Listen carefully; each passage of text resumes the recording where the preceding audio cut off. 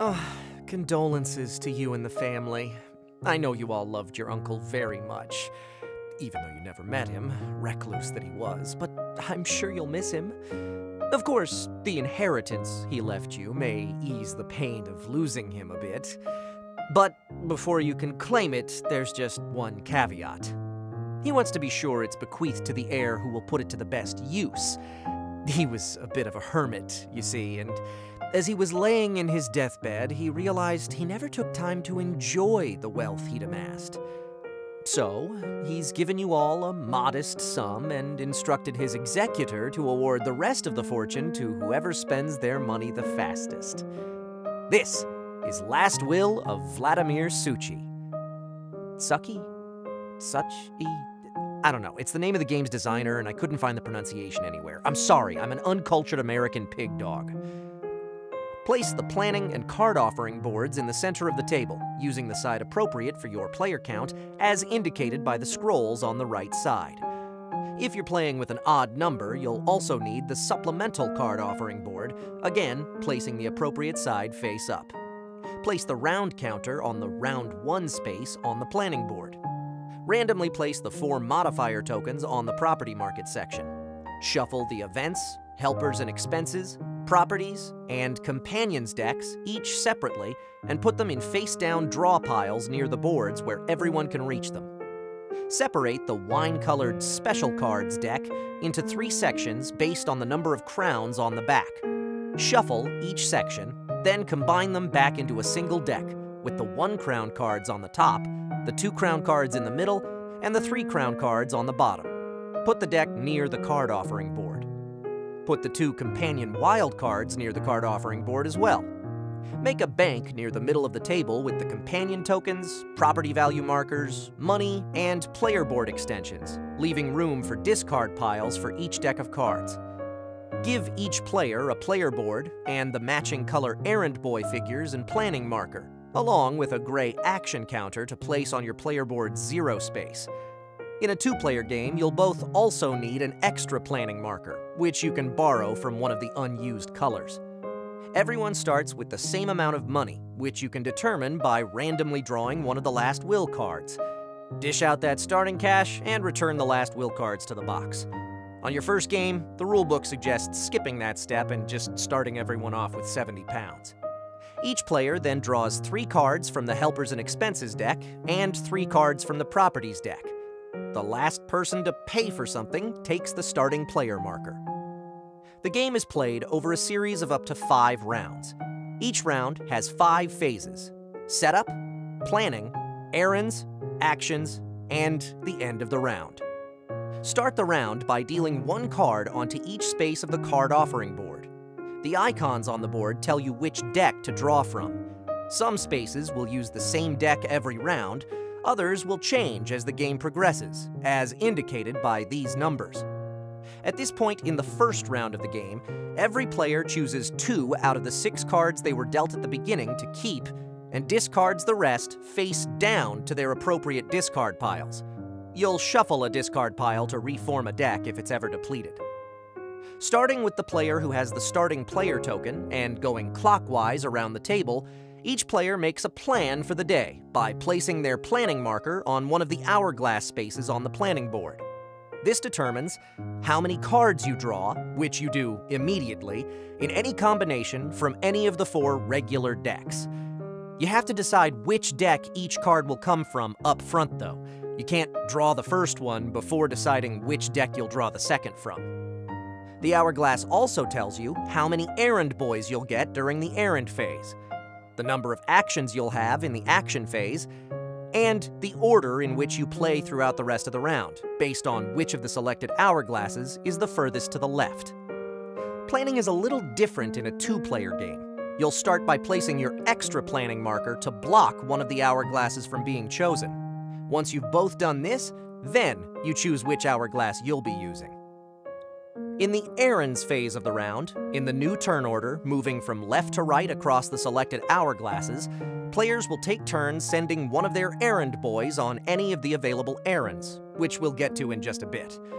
You can't place an errand boy on a space that's already occupied. Once everyone has placed their first errand boy, those who chose hourglasses that gave them 2 errand boys for the round will take turns placing their second in the same order. The errands you can choose to have an errand boy perform for you include card offerings, where you'll take the corresponding card from the card offering board. Note that on the 2 to 3 player board, there are 2 spaces that correspond to 3 cards. The first player to choose one of these spaces takes any of these cards. The second player chooses one of the 2 remaining, and the last card can't be taken. Player board extensions, where you'll take one of these guys from the bank and add it to the right side of your player board, giving you space to put down another card. You keep this extension for the rest of the game, and the only limit to the number of player board extensions you can have is the number of these tiles there are left in the bank. Property Market, where you can rearrange the 4 Property Market modifier tokens however you like. We'll get to why you'd want to do that later. Unknown Card, where you can draw from the top of any of the 4 regular decks. There's a space for each player color for this errand because it's the only one that every player can take once per round. And the Opera, where you'll spend £2 spending a night enjoying some live music. You'll perform each errand as soon as you place the errand boy on that space. Once you've done your errand, move on to the next player's next errand boy until everyone's done with all their errands for the round. Moving on to the actions phase, you'll start by putting your action counter on the space corresponding to the number of actions your hourglass says you get. Then, in the turn order determined by those hourglasses, each player takes 1 turn using as many cards as they want.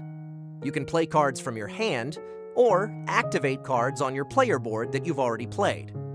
Each card will indicate how many actions it takes to use it, and you'll move your action counter accordingly when you do so. If you don't have enough actions for the card you want to use, you'll have to wait to use it until a later round. Now let's talk a little about what these cards do. White bordered cards are one-time use event cards. When you play an event card from your hand, you'll spend the number of actions indicated, along with the number of pounds, and discard the card to its appropriate discard pile. Some of these cards are pretty basic. They show an action cost and a cost in pounds. But some of them also allow you to bring a guest, such as a dog, a lady, or a chef. If you discard the companion card indicated alongside the event you're using, you'll be able to spend a little bit of extra cash. And if an event allows multiple types of companions, you can bring more than one along for the ride. The order in which the companions are listed doesn't matter on an event card. Companion wild cards act as any of the 4 different types of companions. They're not part of the deck, though. When you use one of these cards, you'll discard it back to the card offering board, instead of sending it to the discard pile. Some events also let you spend more actions to savor the experience and spend a little more money. In that case, simply choose one of the listed options and spend actions and cash accordingly. Black bordered cards are a little different. These cards are played to an open space on your player board. If you don't have an open space, you can discard a card to make room without spending an action, unless it's a property card, which we'll talk about in a bit. The A on the player board indicates that playing a black bordered card always costs at least 1 action. In addition to that 1 action, you may have to use extra actions as indicated on the top left corner of the card. When you play a card to your player board, you'll put it in the top section of one of the spaces. But once a card is on your player board, you can activate it at any time during your action phase once per round to pay its expense. To do this, you'll slide it down to the bottom slot to reveal the green check mark and do whatever it indicates on the top right corner of the card. Companion cards can be used to make these expenses more expensive as well. Once in play, you can add a companion to a black bordered card if there's a matching symbol in the top right section of that card. To do this, discard the companion card and place a token of that companion's color on that space of the card.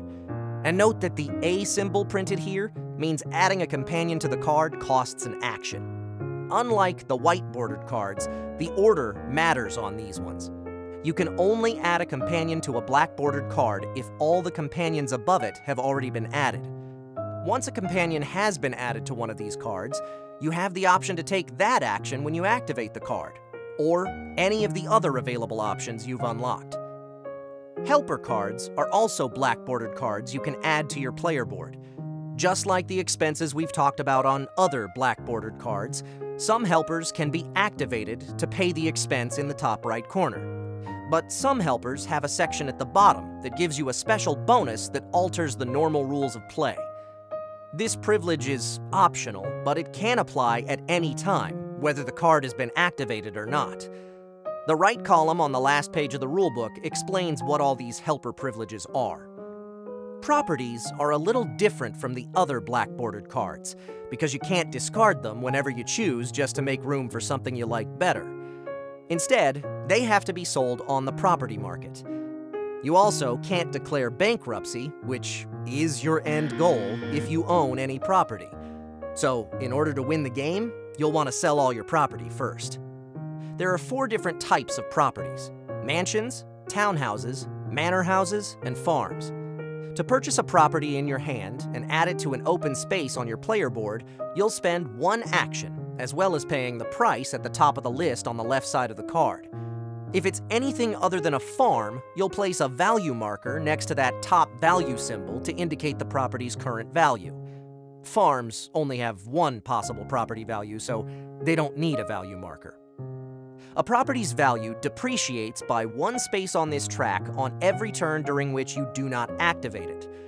So, when you own property, you can weigh the benefits between activating the card and spending a little bit of money on its upkeep, or simply letting it fall apart so you can later sell it at a loss. When you sell a property, you'll use an action to discard it from your player board and take money equal to its current value from the bank, plus or minus the current modifier for that property type, as indicated on the property market section of the planning board. And if you manage to sell it when the property is worth less than 0, you don't lose any money in the process of selling it, you simply give it away for nothing. Once everyone has taken all their actions for the round, you move into the end phase for that round.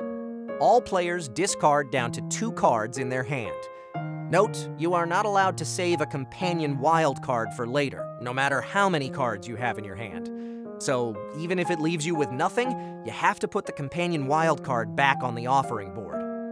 All properties that were not activated during the action phase depreciate in value by 1 notch on their value track.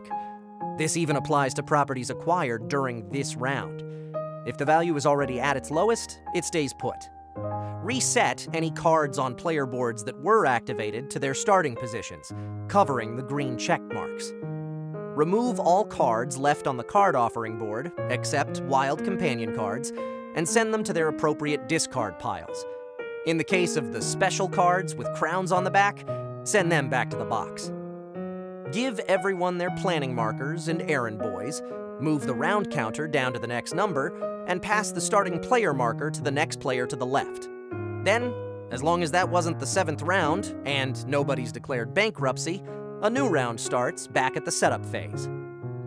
If at any point a player has no properties and tries to spend more money than they have left available, they announce to the other players that they are declaring bankruptcy. They may finish taking any remaining actions to run up a debt, and the game continues until the end of the round. If more than 1 player manages to declare bankruptcy in the same round, whoever runs up the biggest debt is the winner. If no one declares bankruptcy by the end of the 7th round, the game ends and whoever had the least money left is the winner. But note that in this instance, property is worth its current value plus £5, regardless of any modifier tokens or helper cards.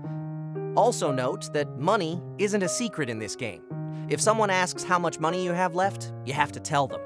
In the event of a tie, the winner is whichever tied player chose the plan farthest to the left in the last round of the game. And that is how you play Last Will. Hey there, my name's Kyle McCarlin. I'm a voice actor by trade. You may have heard me as one of these guys. But I'm here to talk to you now about one of my favorite hobbies, board games. I love them. If you like board games, you should check out The Board and Barrel every Sunday night at 7:30 Pacific on twitch.tv/Kyle McCarlin, where me and my buddies play board games. We also give you guys a chance to help us or hurt us, depending on how you feel, with our Buff and Nerf house rules. And we have virtual bingo cards you can fill out while you're watching the show. It's a good time. Hope to see you there.